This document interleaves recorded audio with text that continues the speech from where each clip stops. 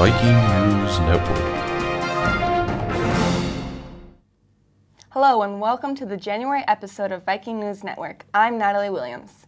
And I'm David Johnston. In case you haven't noticed, during the winter months, snow and ice can be a major inconvenience for drivers. Here are Adam Hoover, Jared Kekaha, Anna Coons, and my co-anchor David Johnston to help with some tips to keep you safe. Driving on icy roads can be quite a slippery slope for inexperienced drivers. Here is today's winter driving instructor, Adam Hoover. He'll try his best to give some pointers to keep safe this winter.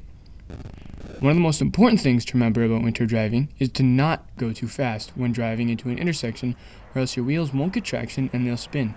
If you spin your wheels, it might cause you to drift into other cars, buildings, or other obstacles that might be nearby. Instead, let your car do the work for you. Pull out onto the road as slow as possible to ensure your tires get as much traction as possible. Remember to always give yourself enough time to stop, as icy roads can make it very difficult to stop. If you think you're beginning to stop too far back, remember that stopping too early is better than stopping too late. And even if these tips don't help, the most important thing is to be prepared for anything, as winter weather is very unpredictable. Always wear a hat, coat, snow bibs, gloves, and durable boots. Also remember to pack blankets, extra clothes, and food. It's also a good idea to keep salt or cat litter in your vehicle at all times in case you get stuck. Thanks, Instructor Hoover, for helping keep the roads safe. He's the hero we need, but not the one we deserve. This winter, kids aged 5 and under were able to burn off some energy at the Winter Wiggle Out. This event was put on by ECFE, which stands for Early Childhood Family Education. Research shows that 90% of brain development occurs before the age of 5, making ECFE a very resourceful program, but not only for the children, but parents as well. There will be another Winter Wiggle Out on February 4th from 6 to 7 p.m. at the Viking Elementary Gym. The Somali cooking class through community education was on Sunday, January 12th in the PRHS Home Ec Food Lab. The class was held to teach people how to cook Somali food. There were 15 people who attended. The Somali senior girls cooked rice, fries, tea, and sambusa, which is a fried or baked pastry with a spicy filling. Pelican Rapids High School Athletics has enjoyed an overall successful season in winter sports. Here are Kirby Nelson, Autumn Gummeringer, and Ellie Johnson with the January Sports Update. The Vikings wrestling team has found a healthy bout of success this season. Notable events include wrestlers Maddie Zeeble reaching 100 career wins and brother Johnny Zeeble cracking 50 wins. The team as a whole has enjoyed victories over several high-powered conference opponents. The girls basketball team is off to another dominant season this year. The team remains undefeated through games on a competitive schedule. Junior Grad Tollefson passed an impressive milestone of 1,000 points in mid-January. The team is looking forward to a deep playoff run in the notoriously difficult 8AA section. The Valkyries dance program is on the close of an enjoyable season this year. The team was challenged in the season with injuries, prompting a contingent of fresh faces onto the floor. The first round of playoffs begins on the 1st of February for the team. Boys basketball started their season with a chain of high-profile wins this season. The team is in a mid-conference standing with a tough upcoming schedule. Nonetheless, the Black and Orange Brigade has the tools to finish the season with momentum into the playoffs. Good luck to all the teams in the postseason, and congratulations on great performances so far. The One Act cast has been rehearsing their show, The Builder, which is an abstract view on society and how if we don't work together, we fall apart. The cast consists of 7 high school students from here at PRHS. They performed the show at the MSHSL One Act competition on January 25th and took 5th place. Great job to all participants. 60% of people make New Year's resolutions at the beginning of each year. But how many people actually achieve their goals? That's a good question. Let's go to Greta Nordgren and my co-anchor Natalie Williams as they ask a few people how well they are keeping up with their resolutions.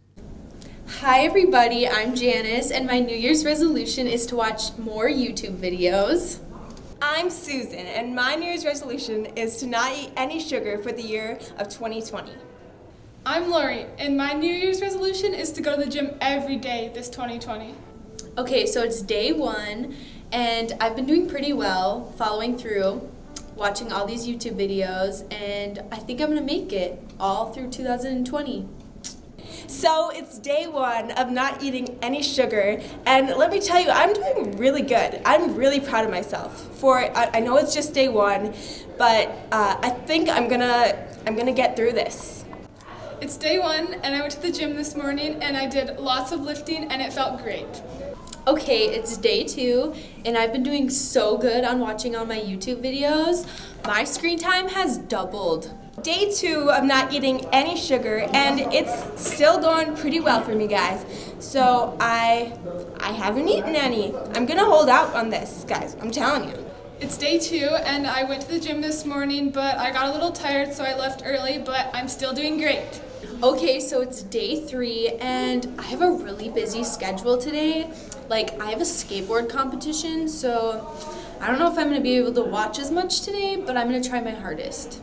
Day three of not eating any sugar, and it was a little bit tougher on me. Yeah, so I woke up and I didn't have any sugar at first, but then I went over to my friend's house and she offered me a caramel roll, and I was like, when's the next time I'm gonna get a caramel roll, you know? It's like, you know, it's an opportunity I didn't want to miss, and it is a Wednesday, so I thought I'd treat myself since it's a special occasion. It's day three, and it was really cold this morning, so I decided not to go, but I'll go tomorrow. Okay, so it's day four, and since I didn't do very much yesterday, I didn't have skating today, so I kind of like tripled my screen time, so I'm pretty proud of myself. So it's day four, and so I decided that since yesterday I had a cinnamon roll, what's the difference if I have another one today, you know? So I did have sugar today, but I figure I'd just get right on track tomorrow. So it's day four, and I went to the gym, but I got distracted from my phone, but I'll do better next time. Okay, so I'm doing really, really good. It's day seven, and unlike everyone else in America, I'm actually gonna keep mine. So day seven, I know I skipped a few days, but you know, this New Year's resolution, I'm so over it. It really is not working out for me, and so I'm just gonna eat sugar because New Year's resolutions, you know, who even cares about them? So I'm gonna be done with this one, and I'm gonna eat as much sugar as I want. It's day seven, and I don't think my New Year's resolution is gonna work for me. It's been 2 days, and I just haven't felt like going, and I'm not motivated, so I think I'm just gonna end it now. My New Year's resolution is to get more sleep. Didn't you stay on Snapchat till 2 a.m. last night? Yeah, it's not going too well. On that note, we should wrap this up so I can get some sleep. Sounds like a good idea. Thanks everyone for watching this episode of VNN. We hope to see you next month.